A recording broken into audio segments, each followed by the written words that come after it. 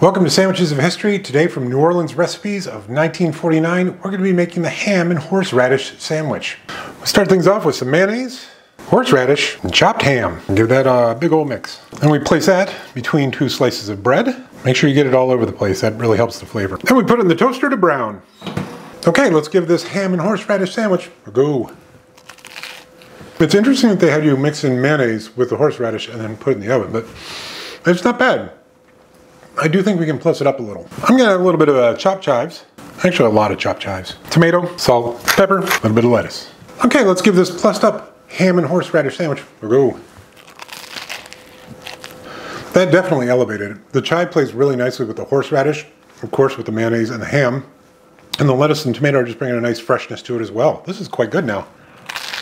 Okay, so the original ham and horseradish sandwich did have a nice little bite of horseradish. The toast was a nice move as well, so I'm going to give that a 6.